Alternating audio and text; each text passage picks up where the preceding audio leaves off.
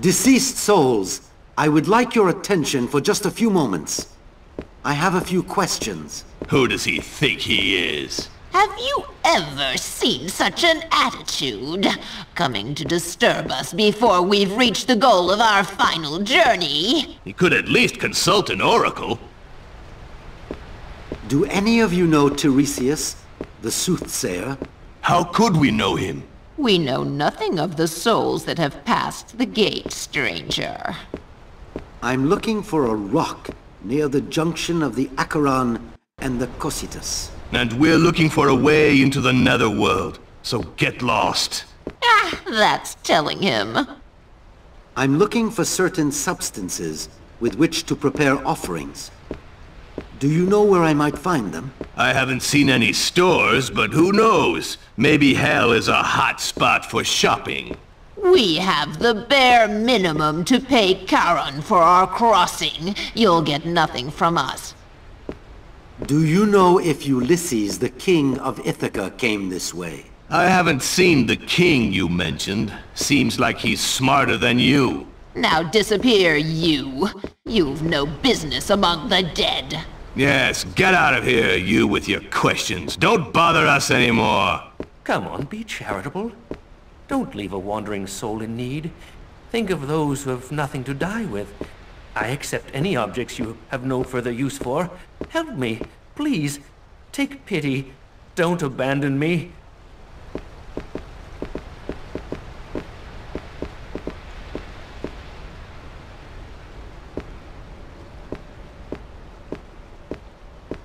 By all the gods, it can't be. Hey, friend! Herisius, my friend, what brings you here? Who are you? I don't recognize you. Why, Herisius, it's me, Copius. Come on, you've got to remember me. Troy, it's prison, the Cyclops, you know. But what are you doing here? Well, here I am dead, eaten by a Cyclops. Oh, the irony of it. Since I had no burial place, and nothing to give to pay for crossing the Styx, I'm reduced to begging something from these heartless dead folk. If I don't want to end up a lost soul wandering the earth for eternity. I'm looking for ingredients for an offering. Do you think you could give me some leads? Since my untimely end, I'm stuck here. I can't get to the other side, and here there's nothing you could use for offerings. You who were an oracle, does the name Teiresias mean anything to you? I've come here to see him. He's a famous oracle, your Teiresias. The most renowned of soothsayers. He died long ago, so I would think that by now he's on the other side. Here, I think this should help you cross over. Oh, thank you. You've remained a friend, a brother, even beyond death. Nothing I can do could compensate for your action.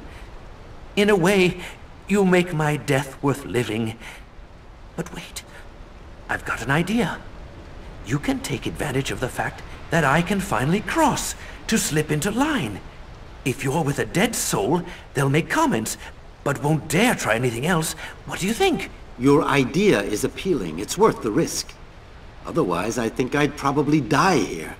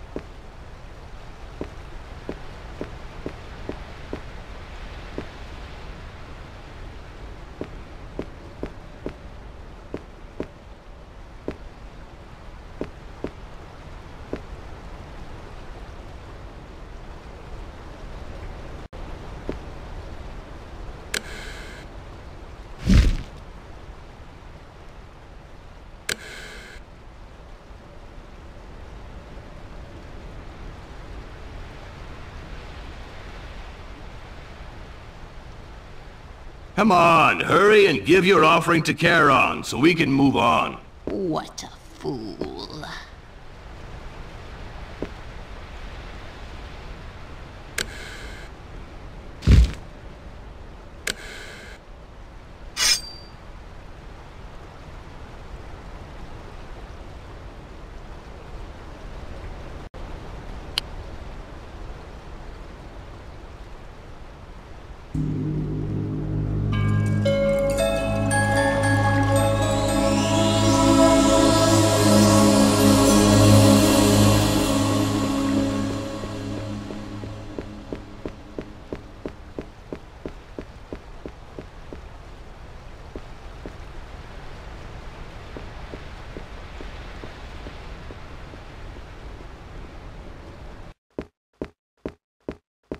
My friends, the mortal who is coming is rather special.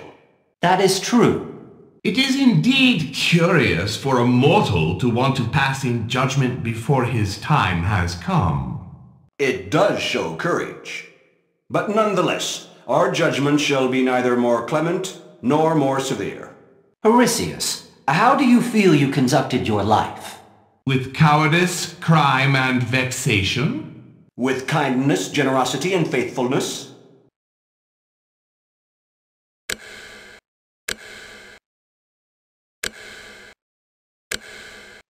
I'm not perfect, but I think I've conducted myself during my life with a certain altruism that has helped me do good around me.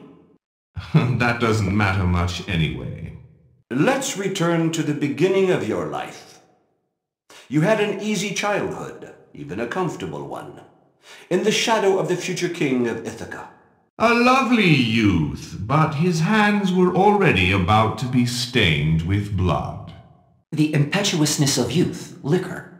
More like his character fully revealed at last. You killed an innocent person, Herisius. What? Yes, an innocent person. A guard who sought merely to re-establish a little order. It was an accident. It was a mistake. Even under the influence of alcohol, you remain responsible for your actions, Herisius. You killed that man. Ulysses, convinced of his wisdom, preferred to see you banished, rather than face the full severity of justice. That's how you left, like a thief. I was too young, too unaware of the value of human life. I didn't want to, no. Perhaps, but you left anyway. You thus escaped the Trojan conflicts. Indeed. You are undoubtedly the only one to have received preferential treatment. I didn't know those combats had erupted. I had already been gone some time. How could I have known? You seem to regret it. Would you too have preferred to commit all those barbaric acts, spit in the face of the gods, and bathed in Trojan blood? No, but I think that had I been able to stay among my people... So you became an eternal wanderer. Of course, you saw many lands and many peoples. But the memory of the murder you'd committed prodded you to move on endlessly, until you found a person and a home for life. Alimir. Your wife. And your unborn son, both carried off by disease. There was nothing but suffering and pain. And during these trials you cursed the gods themselves. But life, your life, would continue, filled with wandering, with encounters. And good deeds, like bad ones, would pile up on the overburdened scales.